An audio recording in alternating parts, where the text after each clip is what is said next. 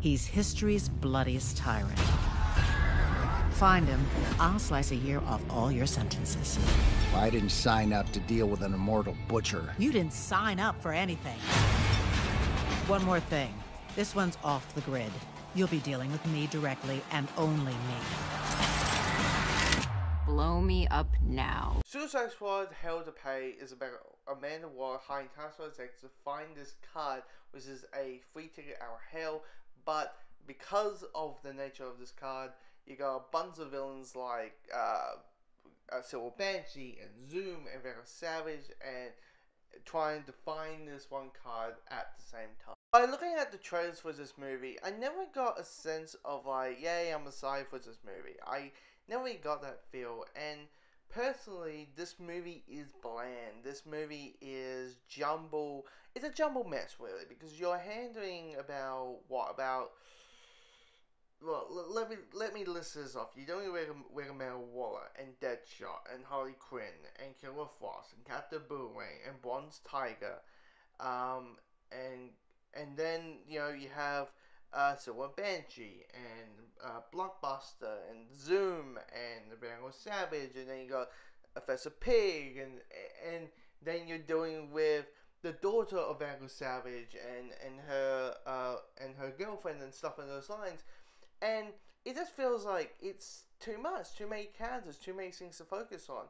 Like, they try to focus on things, but it never really fits, never fits well. And, I mean, there's a few cool moments, a little like, oh, that's clever, and all that kind of stuff. But all of those moments don't really gel well with the rest of the movie. I mean, the main character in this movie is Deadshot, it's Suicide Squad. It's gonna be Harley or Deadshot being the main character of the movie, it's Deadshot. And, it is that classic Deadshot story of him wanting to see his daughter again. And they try to use that emotional pull, but they don't really give you much of it.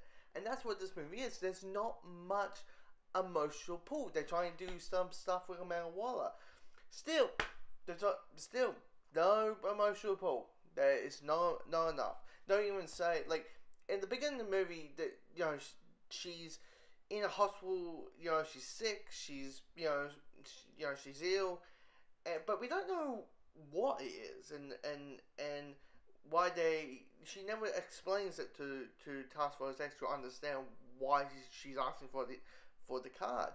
It is one of those things. The actions blur. I am very surprised, because this movie is where the past DC animated movies have been so far we just made the movie and we were probably aiming for a hard PG-13, but it just got the R rating, like Killing Joke, like Justly Dark and Gotham by Gaslight. This one is probably the first, like, you deserve that R rating, because there is gory violence, like, off the bat. It's not your simple headshot blood splatter. It is like people getting sliced in half, fingers getting sliced off. It's probably the most violent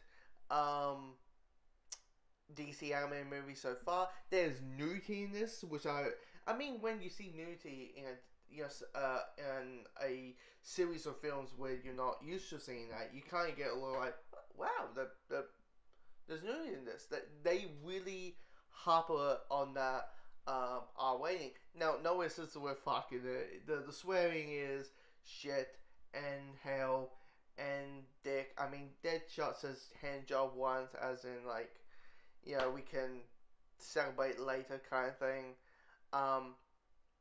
So there was some surprising stuff in that, in the context of the themes of the movie.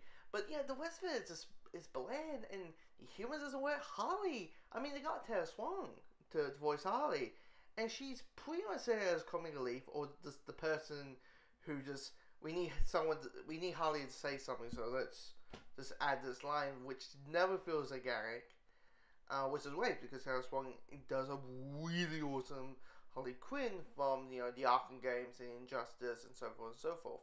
So yeah, this movie is a disappointment. Christian Slater does a good Deadshot. Yeah, this is kind of what I thought. It's a blur movie. Villains very underdeveloped. This movie falls onto too many characters to juggle in a 90-minute film. I think we're being summoned. We're coming to get you!